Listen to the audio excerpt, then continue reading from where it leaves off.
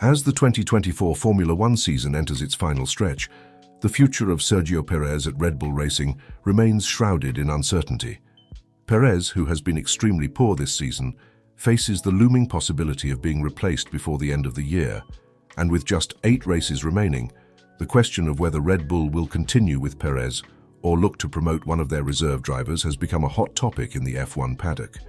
This uncertainty has been further fueled by Red Bull's dedicated test and reserve driver, Liam Lawson. The Kiwi driver completed a Pirelli tyre test at Monza on Tuesday, logging a 104 laps at the wheel of the RB20 just 2 days after the Italian Grand Prix.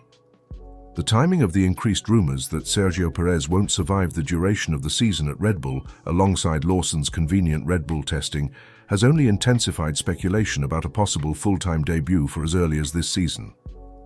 Helmut Marko, Red Bull's motorsport advisor, has expressed his eagerness to promote Lawson, especially after the New Zealander's impressive stand-in performances for the then-injured Daniel Ricciardo in 2023.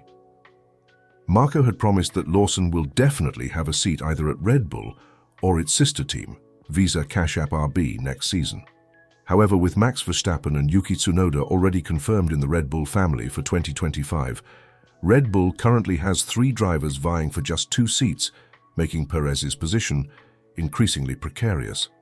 Adding to the complexity of the situation are the ongoing internal tensions between Red Bull team principal Christian Horner and Helmut Marko. Horner, who now holds greater internal power within the team due to his backing by the Uvidia family, who own 51% of Red Bull, appears to favour Ricciardo for a return to the senior team, while Marko is less enthusiastic about Ricciardo, instead preferring to promote the promising Lawson. These internal conflicts have resulted in a protracted back and forth over who will ultimately replace Perez should his struggles continue. While Horner pushes for Ricciardo and holds greater power, Marko still has some influence over driver decisions, leaving the final call on Perez's replacement hanging in the balance. For Ricciardo, the situation is equally uncertain.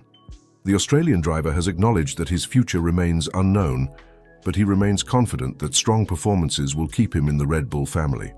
"I still know that performance is my best friend," Ricciardo said ahead of the Dutch Grand Prix at Zandvoort. "If I do what I know I can do and am capable of, then I think it puts me in a very good position to stay somewhere in the family for next year."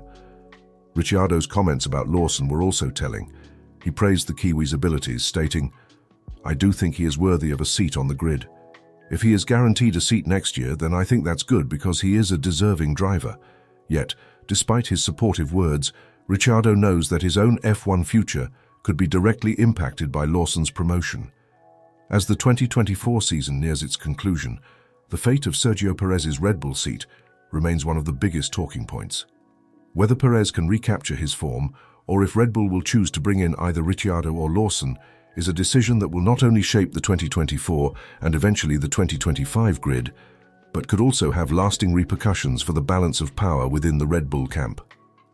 With Marko and Horner seemingly at odds over who should replace Perez, the next few races could be decisive in determining who will ultimately secure a coveted seat at Red Bull Racing.